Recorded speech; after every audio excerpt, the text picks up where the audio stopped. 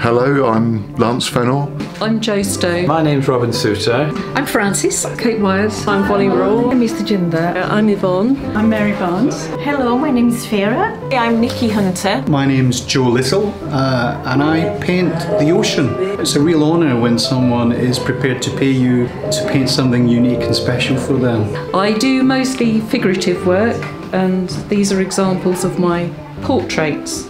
My work is essentially very much an inward journey, looking at who I am as an individual. I just doodle on a blank piece of canvas and just see what comes out. And I paint watercolours, mainly flowers.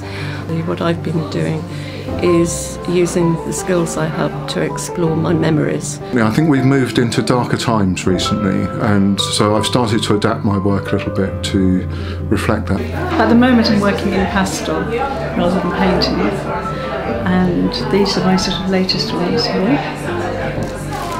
I was very proud to be awarded a prize at the Landscape Artists competition at Claydon House this summer. Westbury is the most fantastic place.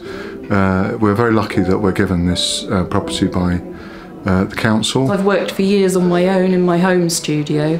It's wonderful to be amongst other artists. And sometimes you might just want to close your door and the rest of the community respects that and they know you're focusing on something. It's an opportunity to work with other artists, to bounce ideas off each other. Westbury is a really important hub for art in Milton Keynes.